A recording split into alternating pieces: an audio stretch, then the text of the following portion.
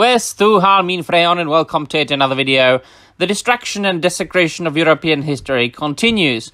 And you know what's the most striking thing about it? The funniest thing is that they always say, but it has always been like that, or we are not the first people who are doing this. Take the Vikings by Netflix as an example, when it transferred from the History Channel to Netflix, and it was called Vikings Valhalla, and they made Jarl Håkon to look, well, like a Viking chieftain from around the 10th century AD. Most certainly didn't look. Now, I don't know what these people think, but I went to university. I've got 2 degrees. I studied Old English literature, and I took, of course, history courses and other literature courses, and I never really encountered mentions like these in old books and texts that I read and studied. But suddenly everybody's non-binary, everybody's bisexual in history. Apparently, according to some people, African-looking Vikings existed, and they lived among the Norse Vikings from the very beginning, and there were also chieftains there. I don't know, I have never heard of it before 2022. I mean, not 2022, but it's a matter of the last couple of years. The last 10 years really can be called Orwellian years, because this huge focus on the destruction of the European history and myths and legends has been, extreme. Now, this is the latest example. Let's just look at the article from Bounding into Comics. Thank you once again for bringing this to our attention. Joan of Arc to be portrayed as non-binary, and questioning the gender binary in new play I, Joan. In continuing march of modern-day critical gender theory has claimed yet another victim, this time as a new play from Shakespeare's London Globe Theatre is set to portray historical French icon Saint Joan of Arc as a non-binary individual who finds his strength by questioning the gender binary. Now, if you look at what company does that, it's Shakespeare's London Globe Theatre, the most renowned theatre group in the entire world. Now, when you can't trust a group like this to make a decent play without cramming socio-political agenda of today's society into it, can you really trust any mainstream? No, you can't trust mainstream entertainment. You can't trust mainstream theatre groups. Can't trust mainstream publishing houses or filmmaking companies. So this is a depiction of Joan of Arc, an oil painting from 1865. When, thinking about all the genres, it really does look suspiciously a lot like the character of Galadriel from the upcoming Amazon's The Rings of Power.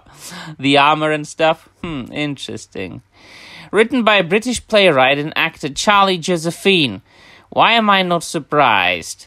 Whose bio notes that they are particularly passionate about stories that center working-class women and queer people, and helmed by Eileen Karadulian, co-editor Henry VI, Globe Theatre, I, Joan is described by its creators as a powerful and joyous new play which tells Joan of Arc's story anew. The men are all fighting again, begins an official synopsis of the play. An endless war. From nowhere, an unexpected leader emerges, young, poor, and about to spark a revolution. This is Joan, rebelling against the world expectations, questioning the gender binary. Joan finds their power, and their belief spreads like fire, it continues, before inviting audiences to join us in the wooden O and feel the heat of the sun and the pulse of Joan's passion. With open hearts and raised voices, dance and cheer with us as we rediscover Joan's story, concludes the synopsis. It's alive, queer, and full of hope. In keeping this with reinterpretation of the historical figure, Joan will be portrayed on stage by non-binary actor Isabel Thom. Ah, that looks like an appropriate cast for a story set in medieval Europe. Look at that. Oh, the historical accuracy. Attempting to head off the inevitable backlash to Joan's premise, the venue's artistic director, Michel Terry, released a statement adamantly declaring, "We are not the first to present Joan in this way, and we will not be the last." And there we go. We are not the first one. This has been done before. This has always been the case. And this has infected all the strata of culture and history. Not only they are erasing and eradicating the fictitious histories of fictitious characters, such as when they are swapping a character in, for example, a film or an adaptation, or in the American comic books, they always say, but they have always been this way. For example, one of the many, many examples, let us choose Iceman from the American X-Men comic books, who was just recently announced to be, bisexual. And they said, well, he was always like that. No. I have been reading X-Men comic books my entire life, and I have never ever in my life thought about this because it's just not true. Well, let us move on. Regarding the use of pronouns, they refer to a singular person. Has been traced by the Oxford English Dictionary to as early as 1375, years before Joan was ever born, she added, disingenuously and seemingly intentionally misrepresenting the issue. Regardless, theatres do not deal with historical reality. Theatres produce plays, and in plays anything can be possible. And that is the problem. This is the excuse that they have about anything really today. Well, it's fantasy, so anything goes. All right. It's theater, so anything goes. All right. It's an adaptation, so anything goes. All right. This is the deconstruction of everything. This is where it all starts. The chaos, the mayhem into which the world will inevitably turn.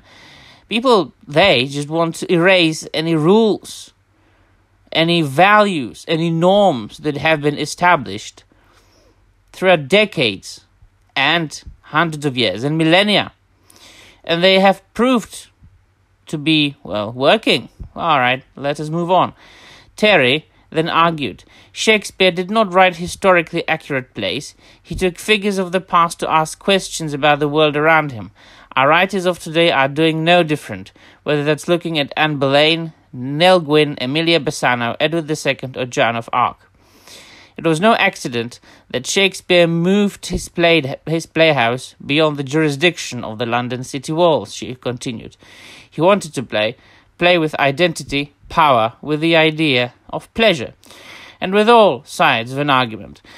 Now, you can, of course, argue that historical events and myths and legends have always been interpreted and reinterpreted in various ways. Just look at the evolution of the Arthurian legends. Now, the first mentions of King Arthur were that he was the king of the Britons, who defended the British Isles from the raids of Angles and Saxons and Jutes and so on and so forth.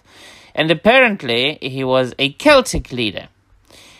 Well, then, of course, when we get to Thomas Malory and about the 15th century, we get to the reinterpretation of King Arthur as a really late medieval character who already has nothing to do with his Celtic heritage and is very much a Christian character. And, of course, the idea, the concept of the Holy Grail comes from Arthurian legends. It was born in Arthurian legends. You can't find any mention of the Holy Grail before that. But people have lost any sort of sense for extremes, because you can only interpret and reinterpret things that much and this far. You have to always keep the core of the character.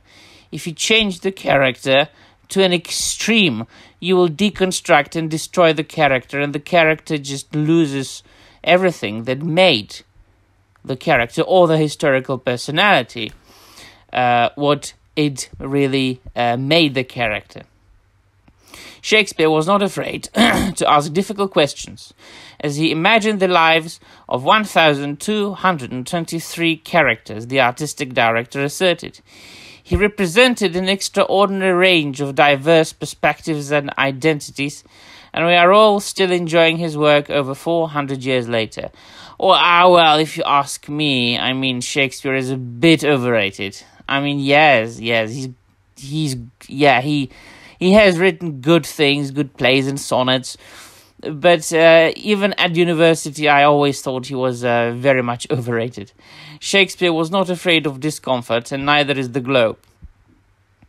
Concluding her statement, Terry affirmed, "For centuries, Joan has been a cultural icon portrayed in countless plays, books, films, etc. History has provided countless and wonderful examples of Joan portrayed as a woman. Yes, in each and every single text and adaptation and interpretation, in a book, in a film, in anything, they always stressed the fact that she was what the modern audience is so excited about, a strong, independent woman. But so suddenly you don't like it, it's not enough for you. Because women have finally got what they wanted, and that is not equality, but superiority over men in culture. Everybody, or every single character in films and books and comics today, or only like 99%, is a strong woman, female character. So you got what you wanted there, but it's not enough. You can never be satisfied. So now you want more, you want something else. So from turning male characters into female characters, we then moved now from taking, well, basically any character and turning that character into what? Something. All right. This production is simply offering the possibility of another point of view. That is the role of theatre, to simply ask the question, imagine if. If you want some good what-if stories, go and read the 1960s Marvel comic books. Notably, not only does this gender swap of Joan impose contemporary gender politics upon the historical figure, but it also erases the very thing that gives the story its inspirational weight, her female identity. Well, I tend to agree with bounding into comics very often. Born to French Roman Catholic peasants in 1412, amidst the period of warfare between her country and England, Joan's youth saw her regularly presented with visions of various saints, including Saint Michael, Saint Margaret, and Saint Catherine. We might have got to the core of the matter. If the play is made by the English people, by British, and it is about a French hero, that might be the reason. Is there still such a hatred between the British people and the French? That was, of course, a joke for those of you who can't take a joke these days. Eventually, these messengers related to Joan a summons from God, wherein he called upon her to ride to Charles VII's side and support him in keeping France out of English hands. Following a meeting with the future King of France, Joan was sent to aid the French relief army in the siege of Orléans, which by this point in her life had been raging for roughly 5 months. Upon her arrival at the front, her presence caused a swell of morale amongst her fellow countrymen, prompting the tide of battle to quickly turn in favor of the French. Joan will then proceed to ride with the French army through a number of further sorties, eventually coming to be regarded as somewhat an unofficial commander, a role at this time period would have otherwise been barred to her due to her gender. However, her time on the battlefield would come to an end in May 1430, when her unit was defeated during the siege of Compiègne. I'm sorry, it has been a long time since I took my French lessons. A loss which would result in her being taken prisoner by her Burgundian opponents and later sold by her captors to the English. Once in English hands, Joan would be put on trial for heresy in a somewhat kangaroo court made up of those who considered her to be a perpetual thorn in the countryside, with her accusers pointing to her claims of visions from God and her penchant for wearing men's clothing in order to move undisturbed throughout the land as two of the biggest pieces of evidence regarding her blasphemous ways.